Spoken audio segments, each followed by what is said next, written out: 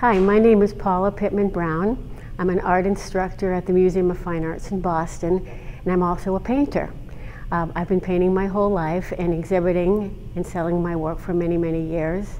I'm thrilled today to talk to you about our show here of Art in Making Artists.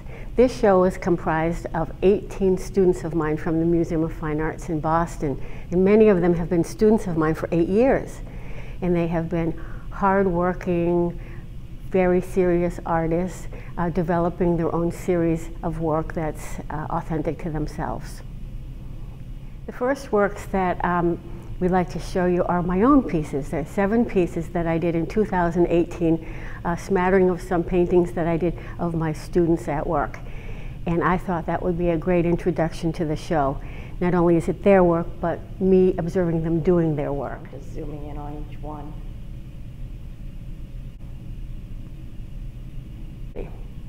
And then when I went back to graduate school, it was for art education. And I have been studying art education at Mass Art. That's awesome. Yeah. And my daughter's an art teacher. She went to the museum school. Really? Yeah, and Mass Art. Mass Art's a wonderful school. These pieces of work, these 2 here are by Barbara Kibler, and she's been painting for quite a while.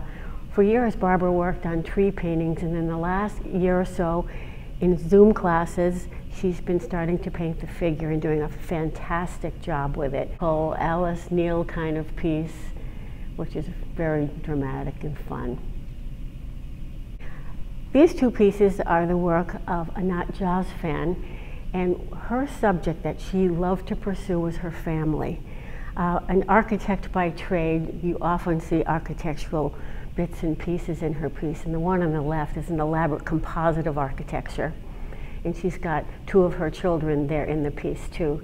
It's kind of a composite of when they were on vacation and things that she brought home as memories. This is the work of Irene Greff. Irene has loved painting peoples right from the beginning, and she also looks at her family for inspiration.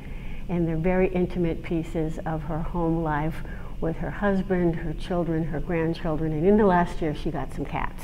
So then when you move into the work of Maya Flanagan's, these 2 pieces, she was very much involved in landscape. In her landscapes, both of them are, one is tulips in the park on Friday, and the other is tulips in the park on Sunday. And as you can see here, she's really exploring shape and expressive color to create this joyous spring landscape. These 2 paintings are by Andrew Friedland. I chose 2 pieces from each person to show the consistency between their work. One piece isolated you wouldn't be able to see, that the style, technique, the point of view.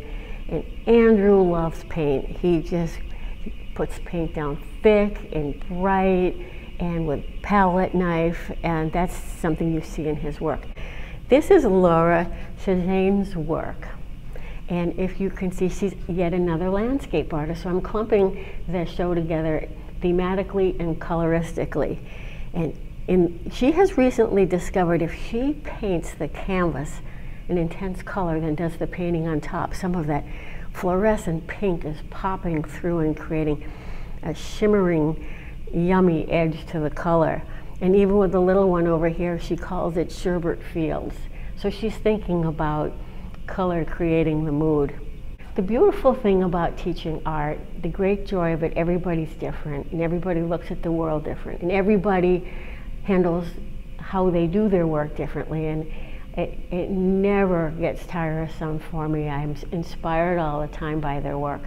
When you look at Melissa's work here, it's much more subtle in color, a very sensitive look at the world. These 2 pieces are related to childhood memories. Her grandparents had a farm out in Harvard, Mass, and this is their house on the left with a buttonwood tree in the foreground. Melissa carefully organized this composition, partially from references, partially from memory, but I really love how you're up on a hill looking down to the house and get a sense of the land beyond, behind the trees. It's a real nice, sensitive painting. On the same property, when she was a little girl, she remembers swinging, and that's a self-portrait. When she was a little girl, when she'd swing, she would swing and be able to see all the fields beyond. What a challenge to paint. to be able to depict each layer of those fields. I really like how she put the cows in the foreground too. Wrapped around the corner, this was really fun, connection, same size even. This is the work of Ginny Galota. And if you see, it's another swing piece and a different look at the swing.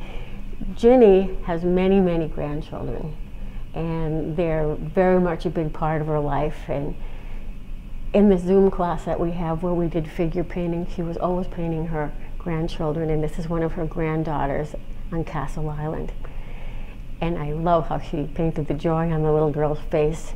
What we were talking about in class was foreshortening, and she did such a great job with those giant flip-flops overlapping to the girl to the space. Really sweet. The other one, Ginny's a somewhat humorous person too, and I think the humor comes through in her work. And this is one of her grandchildren collapsed on a chair after eating a bunch of bananas. And they're like humorous autobiographical commentary of her life. These two incredible portraits are by Nick Voyagopoulos, and I have to tell you, the one on the bottom, he did a portrait of me. That is me with one of my paintings in the background, and he calls it The Teach. The one at the top, he calls Wrinkled Story, and he just really enjoys doing portraits of people. And what you see in Nick's work is that intensity of building up the surface of the wrinkles and the muscle and the bone. And as an artist, he's closely observes what he's painting. They're really quite something. This gal, Michaela Nielsen, has 3 paintings here. She is a little different in the way that she is an environmentalist, and she really protests about plastic in the environment. So each one of her artworks is a strong social statement. And I'm actually with her in another group called the I3C Artists. It's an environmental art group where we're trying to promote a safer planet, less pollution and all that through art. And if you look at her green herons here in a matching pair, beautifully painted on this fluorescent acidy background, with both of these birds have found something that doesn't belong with them. People should definitely come to this show because I think it's very inspiring to see people. Most of the people here have had an interest in art their whole life, but most of these people are semi-retired or close to retirement, and they always wanted to paint, and they are doing it, and they are successful at it, and they're happy about it, and they have a lot to share.